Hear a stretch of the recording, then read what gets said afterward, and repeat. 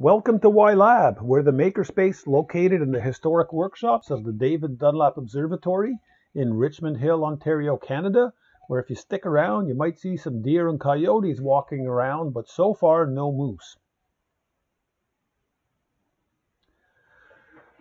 This is lesson 0, our tips and tricks for study and taking the Canadian Amateur Radio Training Test. So welcome to the test prep slides. This is for the Canadian Basic and Basic with Honors test. It's not for the advanced test. The slides are designed to help get you through the test along with the quizzes we've created. We still recommend you have the study guide as a reference. You should eventually be reading a lot of other material like the Industry Canada rules, and you'll need to consult band plans and things like that. And the best way to do that is get together with a ham radio club. So about these slides, there's the good, the bad, and the ugly. So we cover the bare minimum. We're really laser focused on getting you what you need to pass the test, to help you remember that material to pass the test so you can get on the air. The bad part of this, and we'll admit it, is you may not be getting a lot of the info that you should know for being on the air. But that's okay. There's lots of people out there to help you. Getting your ticket, as they call it, or your license, is important, and we're getting you through that. And the ugly part is, you're going to forget most of that material anyway and never use it. So get your license, get some equipment, get together with other hams, start tinkering, get on the air, and keep learning. Now, we want to alert you to some things that cause confusion in the test. There are a lot of terms that mean exactly the same thing, and they constantly switch between them in the questions. Ham operators and the documents and the quiz questions switch between the same terms constantly, and it's confusing as heck for beginners. Now, this is mostly historical. It's not malice. It's just the terms that ham and radio operators have learned to use. And, these questions were written back in the dark ages. So don't worry, just be aware of it and you'll get used to it. So the first confusion, receiver, transmitter, and transceiver. So in the old days, you had a separate receiver and transmitter, and each of them took two people to carry. They were as big as the biggest PC you've ever seen. They had vacuum tubes. They were just enormous. Now, pretty much all modern equipment combines the two into a transceiver. So even a handheld walkie-talkie, a handheld radio, transmits and receives, so it's a transceiver. Now, the test questions mostly treat them separately. So you need to watch for which term is used, receiver or transceiver, because just that little bit of information, are you dealing with signals coming in or are you dealing with sending signals out, is very important and will often help you figure out the answer to the question. Next confusion, frequency, band, and bandwidth. Ham operators will say something's on the 10-meter band. Now, it's a simple calculation from the speed of light that we'll cover in other sections, but a 10-meter band is the same as 30 megahertz. We'll cover this, don't worry. Now, a band is a range or frequency allocated to something. So you'll get a band going from 29.5 megahertz to 29.7 megahertz, and you're allowed to communicate in there. Now, if you do your calculation, that doesn't exactly correspond to a 10-meter band. And so things vary a little bit. The math doesn't always match up. A lot of the bands are named for traditional reasons. Now, so we've got a band that goes from 29.5 to 29.7, but you don't need that much. You only need a small portion of it for your communication. And the amount you need within the band is your bandwidth. So when we talk about a 30 megahertz band, you might be allowed 6 kilohertz of bandwidth for your communication.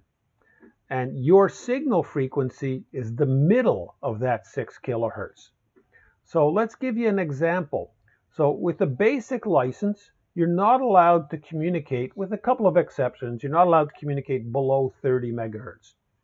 So you need 6 kilohertz to carry your voice in that band.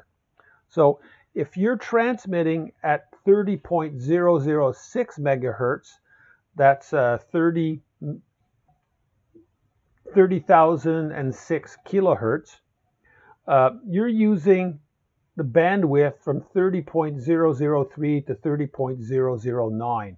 And that's all above that 30 megahertz mark. So you're good. That's where you're allowed to operate. On the other hand, if you're transmitting at a frequency of 30 megahertz, which is your center point, then you're spilling over.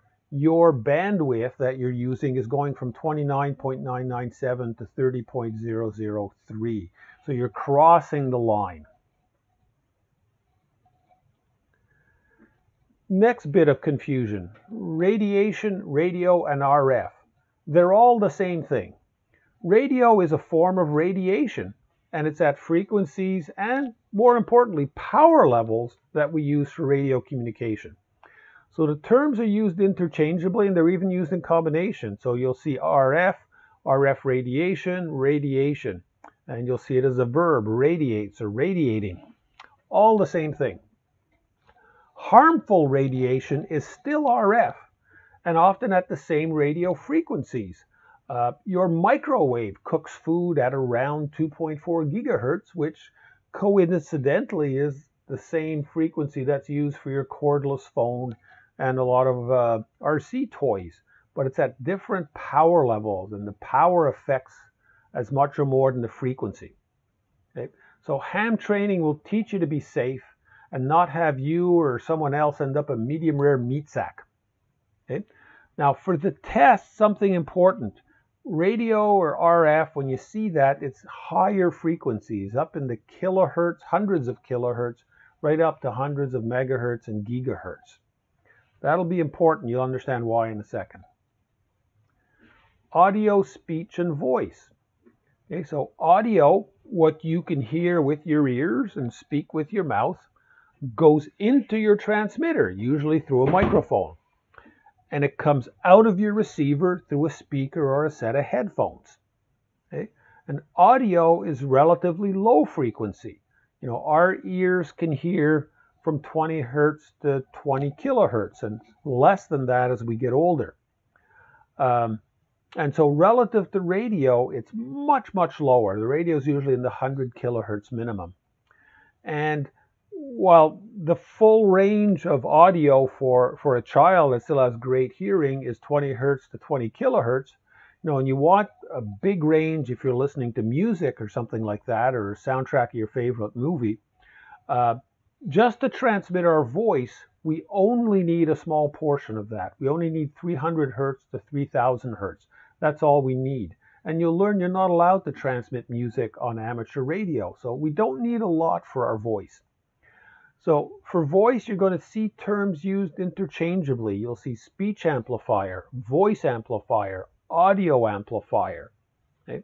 And that stuff goes into an amplifier from a mic, or it goes from an amplifier out to a speaker. So anytime you see those terms, speech, voice, audio, really low frequency, speaker, mic, we're talking about audio. Confusion number 4, electricity and some of the components. We all know voltage, but in pure science terms, it's also known as electromotive force. And there's Ohm's law. If you don't know it, you'll learn about it. That's voltage is I current times R resistance. But you'll see the exact same formula with E. So capital E, capital V, same thing. Electromotive force, voltage.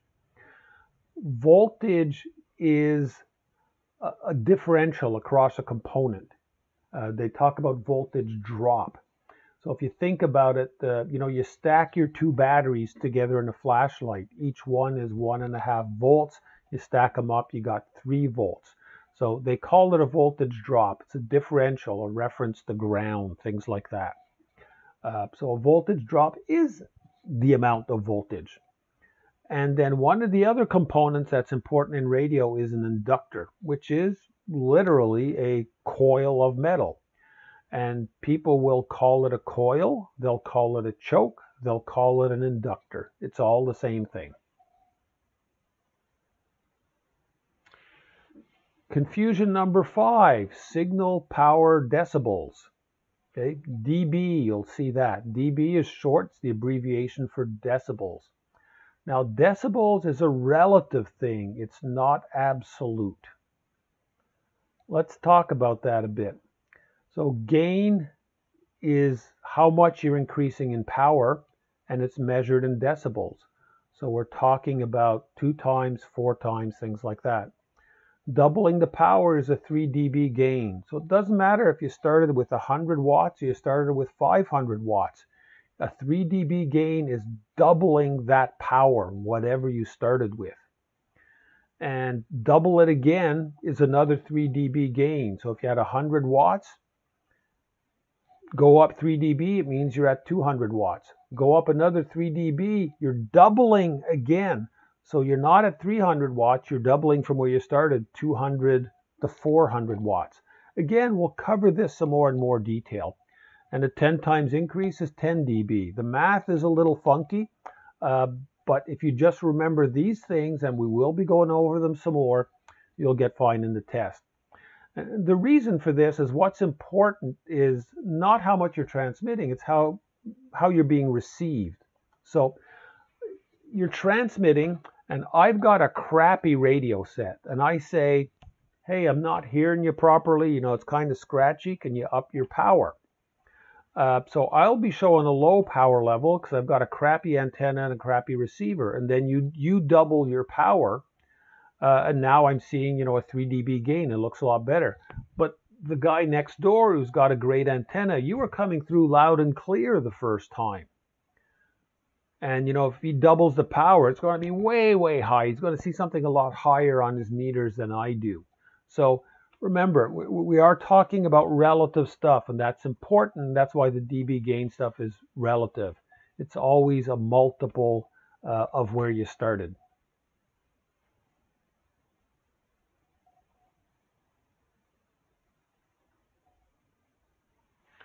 Now, before answering any question, read all of the answers. Don't just read the first one. You go, this is correct, and click the button, and then you find it's a mistake, and you're going, what's going on?